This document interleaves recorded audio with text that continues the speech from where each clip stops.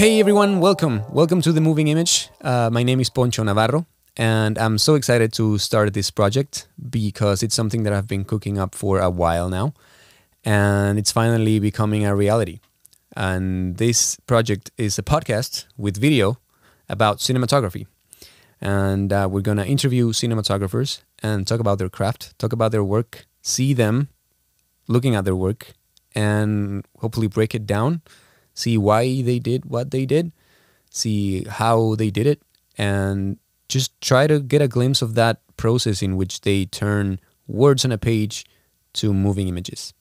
And the emotional aspect of it, but also the technical and technological aspect of that, right? So we're going to break down shots. We're going to ask all the questions. We're just going to make it happen, man.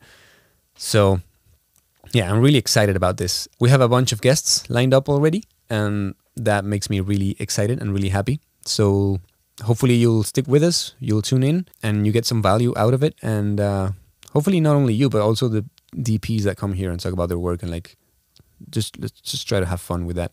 What else can I tell you? A little bit about me. My name is Poncho Navarro, but I just go by Poncho. I am a 27-year-old aspiring cinematographer. Some would say I am a little late to the game, but that's because I discovered my love for film a little late in my life. I went to school for sound engineering. I grew up as a musician. I had a band with my grandpa. I was that little funny kid that could play the drums. And then that evolved eventually into actually practicing with the band and playing in church, playing in parties, playing in county fairs and stuff like that. So that was fun. But I never thought about movies too much. I mean, I did go to the movies a lot with my dad, but I never thought about how actually movies were made, right?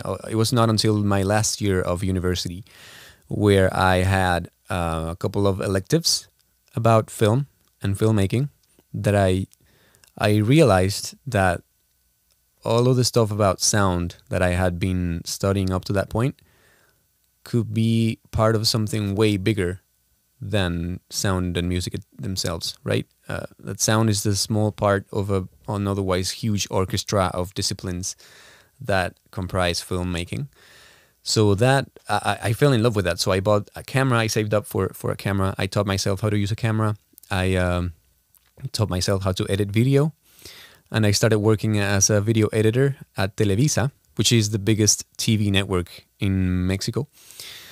And I slowly started to veer towards camera operating because I mean, they couldn't get me away from the camera. So I was in the field, gathering images, gathering stories in concerts and music festivals and stuff like that for a music channel in Televisa. And at the same time, I had a small production company with some friends from school. And it was funny because it was three little sound guys trying to make film or videos. But it was fun. I mean, we shot a bunch of music videos. We shot a bunch of music-related content. But yeah, I mean, at some point, I said, you know what? This isn't cutting it for me. I need to go into film. I want to make films. I want to tell stories in a different way, right? So I applied to go to film school. And I was this close to getting in. I got rejected at the last stage of the application process, right? So me and my wife said, you know what? Let's just get a fresh start. So we packed up our bags, we packed up our cats, we booked a plane to Toronto, and here we are.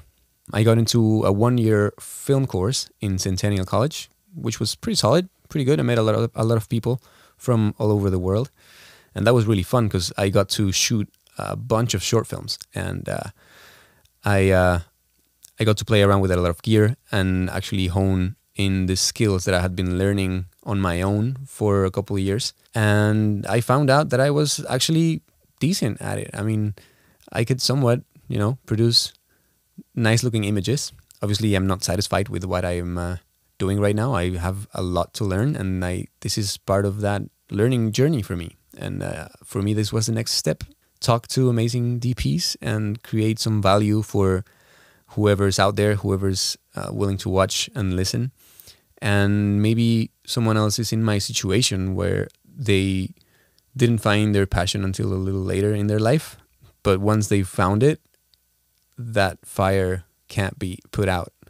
So welcome. Welcome to The Moving Image. We have a bunch of guests lined up, a bunch of amazing cinematographers. First up is Eliana Cardenas, AMC. She is amazing. I'm so grateful that she chose to be the godmother of this project, as we say in Mexico. So stay tuned. I'm never going to ask you to subscribe. Do that if you will, or don't. I don't care. I'm not doing this for the clout.